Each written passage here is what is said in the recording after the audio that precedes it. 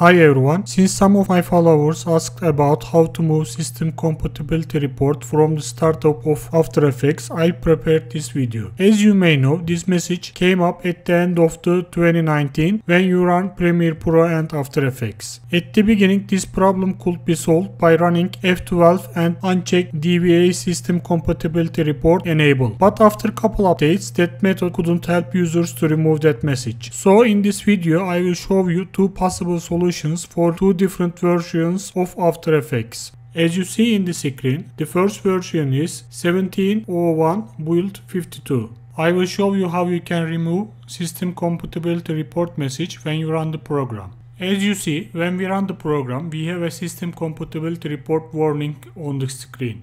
We continue by pressing continue with known issues and wait for the program to be opened. After opening the software, press F12 to open console menu. In the screen, press 3 line and press debug database view. In the search bar, type report enable and uncheck the box which is at the left of DVA system compatibility report enable line to convert true to false. After that, close After Effects, then rerun the program.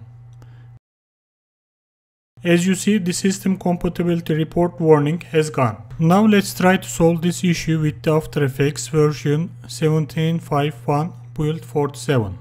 When we open the software, we get the same warning about the system compatibility issue.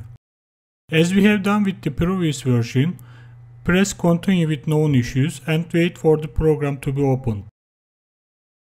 The solution is a little bit easy comparing to previous version. To remove the warning, press Edit, then press References, then press General from the pull-down menu. In the opened window, uncheck the box which is at the left side of Show System Compatibility Issues at Startup. After this, press OK.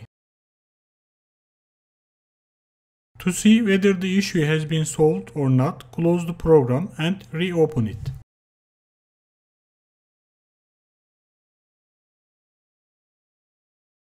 As you see, we don't get any warning about the system compatibility issue. Thanks for watching the video. If you liked the video, press like button and subscribe to my channel. Also, don't forget to activate notification option to be informed about the future contents.